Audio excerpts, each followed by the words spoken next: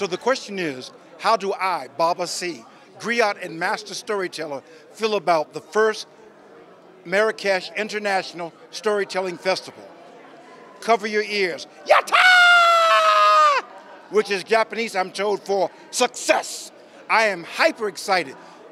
This is my first international flight from America and my first time in Africa.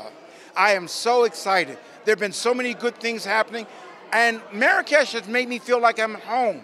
I see my own relatives. Well, you know, I mean figuratively. I see my relatives, my nieces, my nephews, people I've taught figuratively, you know, and the people are so friendly and very helpful. I know this is just the first of many such festivals.